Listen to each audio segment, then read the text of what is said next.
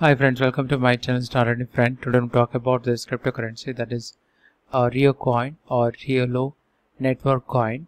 In this video I'll be talking about latest price update, and also I will be talking about entry exit trades in this cryptocurrency. So let's begin.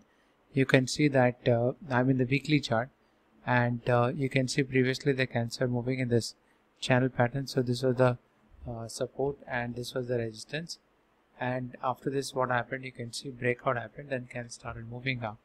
So if you draw the trend line, you can see this is the like support trend line, and this is the resistance trend line. So within this channel pattern only, the candles are moving now, and you can see after the breakout the candles are moving near to the resistance level.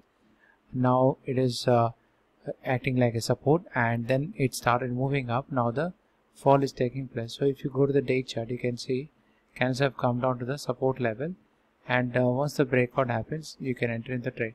So if you go to the weekly chart, you can see that fall is happening. So this is the resistance trend line. So if you go to the day chart, you can see this is the resistance, and candles have to give a breakout, then after you should enter in trade, or else the fall may continue, okay, until here. Okay, so in case if it like gives a breakout here, the entry price will be around 1.95, stop loss will be 1.71, target will be around 3.7. so cancel move in a upward direction, okay, and then fall table again go.